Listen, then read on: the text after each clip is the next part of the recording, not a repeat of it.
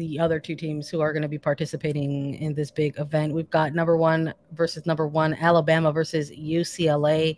That one is the headliner. That one's kicking off at 8:30 p.m. Eastern. In Cary, North Carolina. I'm excited for this match. I got to say, there's something about a program on the rise, right? Sort of continuing to build what they've been working on throughout the last few years, around a specific core class of players, and I'm eager to see what Alabama can bring to this type of event with the players that they have. How about you, Joe? Oh my gosh, Alabama. I can say this because I'm not commentating any of these games. I'm a massive Alabama fan. I hope that they take it all. I want them to win. I'm rooting for them. Roll Tide. I never said that in my life, but Roll Tide. Alabama, you've got a new fan.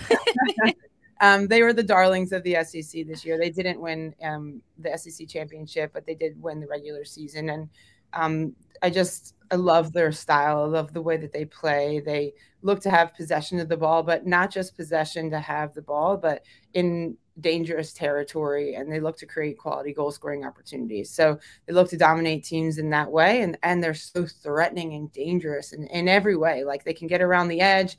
They can serve from the end line. They can serve from the wide areas. They look to find Parker centrally. They can create set pieces, which Felicia Knox can just deliver a ball on a platter. They can hit from distance or play these little slip passes in behind. And one thing that I think separates them from most teams is they really like to instigate that press and capitalize on turnovers, like similar to how the OL Reign have profited from that in the past. And I mean, they've got Riley Parker, who's just been an output monster beast. She makes those runs into the box, looks to find space, and the way that she can finish a ball with her head is unmatched, I think, by anyone in college soccer this year.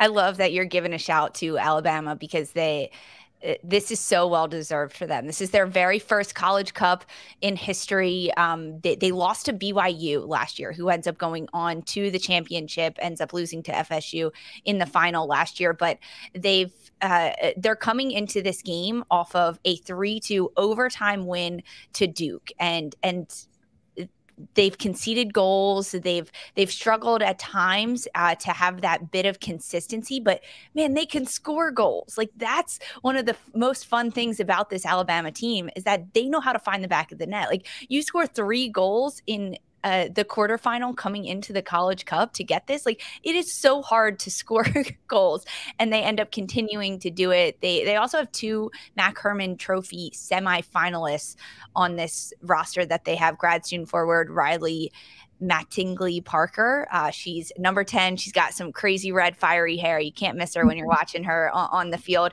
And then Rena Reyes, she's a senior. She plays defensive midi. She pushes up a little bit higher.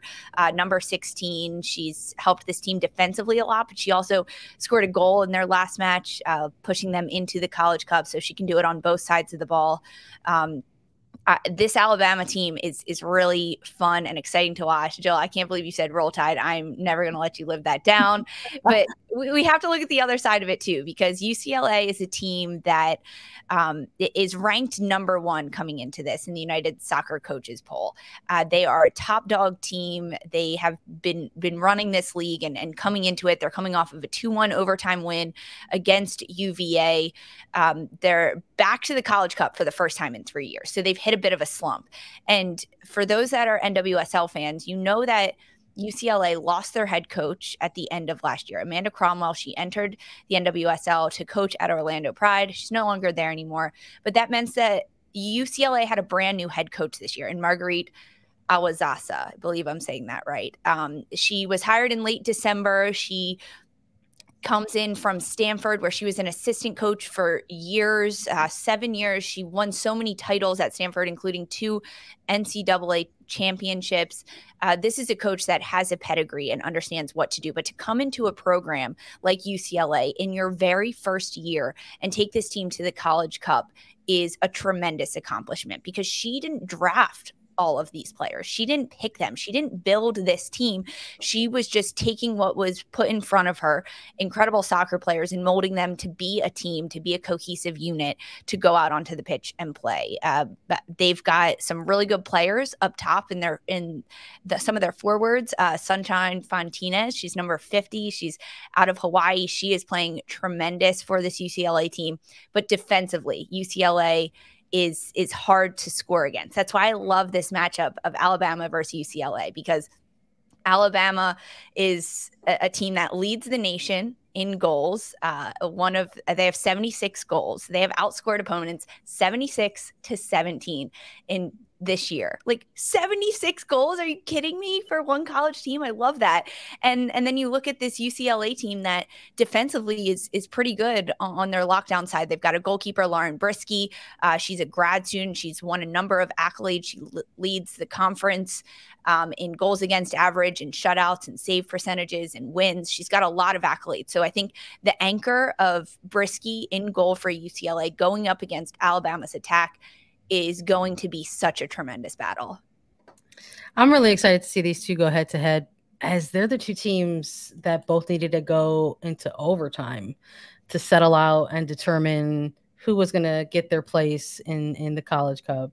Shout out to Lucy saying hasn't seen Alabama play this season, but now I'm really interested in seeing them after that description. Look at everyone. Listen, everybody should just listen to whatever Jill Loyden has to say when it comes to Alabama. That's why we brought her on here. That's why we brought her on here. Gotta get the folks amped up for Alabama. Roll Tide, right? So I'm eager to see.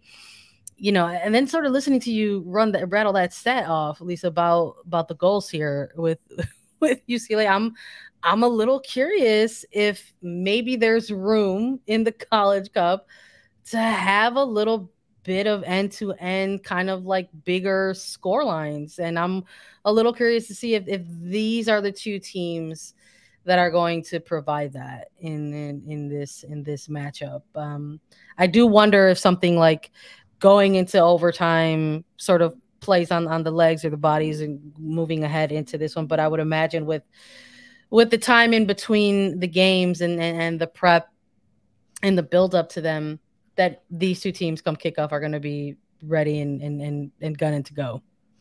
Yeah, I think they've had enough rest. And listen, you're never 100%. Like, I can count on one hand how many times I've ever felt 100%. Nobody needs extra little motivation. This is the Final Four. Everybody's just going to go out there and give it every single thing they have. I think that's something that separates Alabama apart from a lot of teams, is they do have a lot of depth, and they are the fittest I've ever seen. They come at you for 90 minutes, constant interchange. Their outside backs are getting high, whether that's in the attack to help provide in the attack, or just a little bit higher and invert it so that they can pin teams in and defend higher up the pitch, which takes some pressure off of their goalkeeper and their center backs, who are a little undersized, but they'll have a great matchup against Sunshine Fontes, who is, oh my gosh, one of my favorite players in the NCAA to watch. She is so fun. She loves it. I was able to work with her with our U17s, our U17 national team, and being around her joy is just so contagious and infectious, and she just loves playing, and you can see the joy because she's so creative with the ball, can beat players in such a fun way to watch, creative in a multitude of different ways, can hit from distance. And I look forward to watching some of these matchups to see, can Alabama put enough pressure on UCLA defensively to keep UCLA further from goal. And if UCLA can break that initial press, I think there's going to be space for them to play.